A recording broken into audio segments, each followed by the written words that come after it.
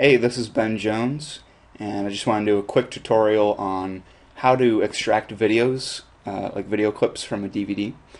And if you use this program called VLC, it's free, it works on Mac, Linux, and Windows. You can open up your DVD, and if you go up to View, Advanced Controls, you get this little toolbar down here that lets you do some extra cool things. And the one tool that we're going to be using on here is Record.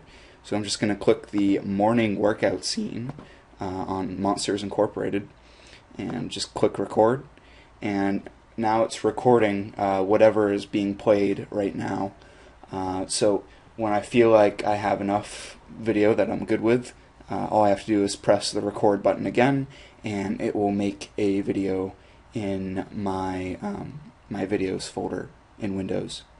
So I'm just going to click record again, and that stops the recording. If I go to my videos folder, there's the file.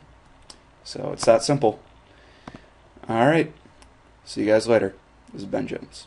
Bye-bye.